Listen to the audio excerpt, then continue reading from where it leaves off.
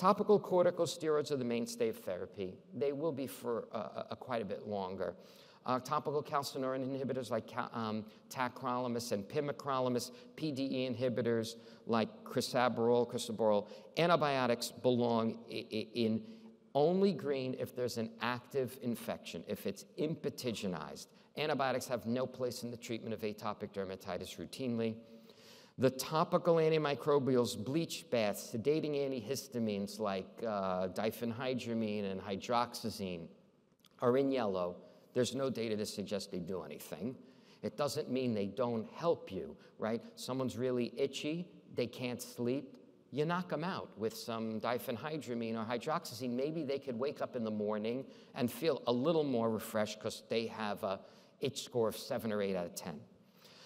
Phototherapy could be useful. It depends on where you practice. In the Northeast, there's a lot of phototherapy, right? We have active units. In the South, it tends to be less.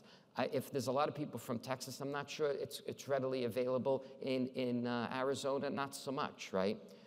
Yeah, and so the systemic therapies I left off of this list were the cyclosporin, methotrexate, azathioprine, and mycophenolate. They were in the 2014 standard therapies. It was the only thing we had. There were no FDA-approved drugs. Now we have dupilumab, upadacitinib, abrocitinib, tralokinumab. I expect before the end of the year we'll have extras. We have topical ruxolitinib, a JAK inhibitor that's really quite a pivotal additional therapy. So we're going to unpack the use of these things throughout the day today. And what Joe said is critical. It's a small group. It's an intimate group. We're pretty easygoing, even though I'm a very nervous person and I tend to worry about everything at work. You can ask me as many things as you want, and there's no question that's too silly. But I've been doing this 33 years, and I worry all the time, right? And I think that worry keeps you sharp and keeps patients safe. I'm going to go through top-line results of the therapies, give you sort of the take-home messages, right? And you take that and you find your own place for these things. There's no universal #1 therapy in psoriasis or in eczema. It's what you feel comfortable, and it lets you to sleep at night and feel you give it the best care. Dupilumab, the first breakthrough biologic drug for eczema, the first FDA-approved eczema drug that's systemic, which is remarkable. It blocks the IL-4 alpha subunit receptor. So you got IL-4 and IL-13 circulating around in your blood. It docks on a cell that has an IL-4 and an IL-13 receptor dimerized like that. If you block 4, you block the signal of 4, and you block the signal of 13. It's delivered subcutaneously, and in the initial trials, a lot of people forget this because this data goes back to about 2015 and 16. The original trials looked at every other week and weekly. And we don't use weekly a lot, but if you treat a lot of eczema patients, you do deploy it. The value of this is you'll see safety at 2x the dose you're normally using, and that's very valuable. So it's a loading dose of 600 in adults, right? So that's 2 syringes or 2 auto-injectors, 1 in each leg or 1 in each flank to start, and then 1 every other week after that, or in this case, weekly. They were adults. They had a global assessment or 3 of 4. We sort of tag eczema on a global assessment much like we do with psoriasis and other diseases. 0 is clear, like no disease. 1 is minimal, barely perceptible disease. 4 is you're covered. Body surface areas of 30, 40, 50%, bad excoriations, lichenification. That's your easy score. Erythema, 0 to 4. Scale, crust, 0 to 4. Lichenification, 0 to 4. Body surface area. So 3s and 4s are moderate to severe. Your 1 is mild. Your 2 is moderate. So these were very active, sick patients. And what we see? At week 16, a third of the patients who were 3s and 4s became 0 or 1. We had not seen anything like this other than 4 and 5 milligrams per kilo of cyclosporin could do something like that. Or, of course, high-dose prednisone for a long period of time. prednisone is specifically called out in guidelines as being inappropriate therapies for treatment of atopic dermatitis. However, for intermittent emergency use, you know we all do it. It gets done routinely. It's just not for long-term therapy. So about more than a third of people got clear or almost clear, and half the people got a 75% reduction in the numerical scores for erythema, scale crust, lichenification, and body surface area. You kind of know this data. It's been around. It's foundational. You know what your patients who go on dupilumab, generally how they're going to perform. A follow-on trial was something called Solo Continue. After about 16 weeks, if you hit a global assessment of 0 or 1, or you had an EASI 75, what's called responders of your drug, you were able to enter into a trial that re-randomized your dosing. You either went from every other week to weekly to 0, no drug. You got dropped cold, your syringes had saline in them, or you stayed on your current dose, or you went to monthly and every other month. And this Solo Continue got a little airtime, and then it went silent. I think it's the most important data, because how often do patients who are completely clear on a biologic drug say, hey, can I come off of this already? Like, I'm fine. Why do I need to keep taking this? And the answer traditionally is you got to stay on the drug. But this challenges it a little bit. So what happens after you go from clear or almost clear to every other, you stay on it every other week, you go to monthly, you go to every other month? Well, it turns out about 3/4 of people who stay on the drug stay clear or almost clear. It doesn't, you'd think it'd be higher, but eczema is always doing this. Someone gets into a room with a bunch of cats, right? Or they stay at a great hotel like this and they overuse the scented moisturizer, which does smell very good, I gotta tell you. But it's gonna make an eczema patient flare. So you're pretty stable. But at 1 month, at every 2 months, more than half the patients are staying clear. It gives you a little room to play based on data that says, you know, you're clear. I wait to clear, not almost clear. I like clear, like they're doing great. And they're doing great for a long time, 6 months, a year.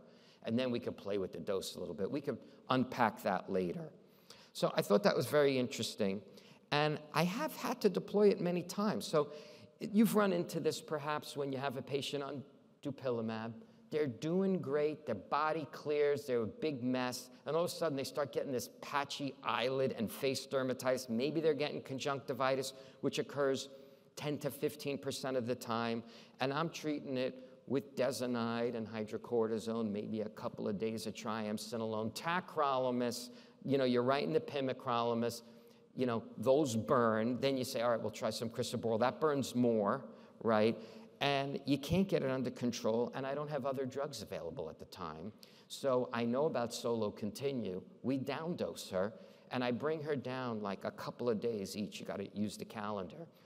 This is her on no topicals, on monthly dosing, and her body remains clear. So I don't have to jump off the drug. I could deploy the data that we have.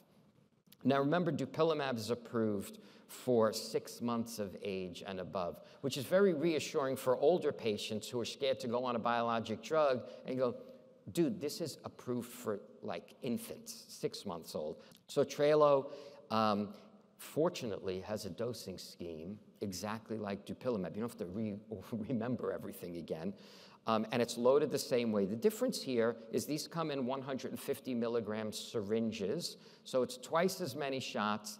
The flip side is the shots aren't as voluminous, right? 300 milligrams of drug is almost 2 cc's. It's like a small ping pong ball you're injecting in. So, you know, some people like it, some people don't like it. But you're doing it the same way, same endpoints, pretty similar entry criteria. When you've seen one of these AD studies, you've seen one of these AD studies, because a lot of times the wash-ins are a little bit different. The analysis of the data is a little bit different. But when we look at global assessment of clear or almost clear, we don't see a third, we're seeing a fifth and a quarter, right? We're not seeing a 50% EASI 75, we're seeing a quarter and a third. This drug does not look like it's performing as robustly at week 16 as dupilumab does. When you juice this study by allowing patients to use ad lib topical steroids in mid-potency, you can get it up to dupilumab. Now, when dupilumab juices its drug with topical steroids, it boosts its effectiveness too, so it always stays ahead. So it's perhaps not on its face as effective, but you'll see some data later that says it probably catches up 8 weeks later. It's probably a pretty good drug in that way. This side effect profile, I just kept this for this one because it looks very similar to dupilumab. Very rare herpes simplex infections, very rare upper respiratory infections.